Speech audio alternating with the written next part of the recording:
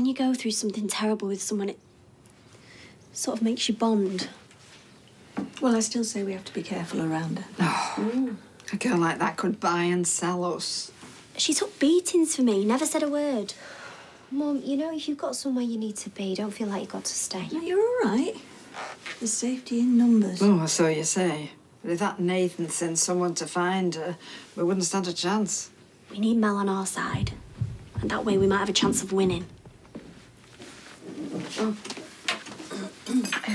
Thanks for everything, but I should get going. No, we want you to stay. Oh, I can't. I've already put you out. No, you've been more than welcome. Oh, I so can, but I'm sure you don't really have the room. No, you're all right. David and the kids are going to me mum's. Yeah. Oh, you're so lucky, Bethany. Wish I had a family like yours. Well, you're here now. It's our home. OK, we got you back. Is it all right if I go outside for a few minutes, get a bit of fresh air? Yeah, shall I come with you? Oh, no, it's all right, thanks.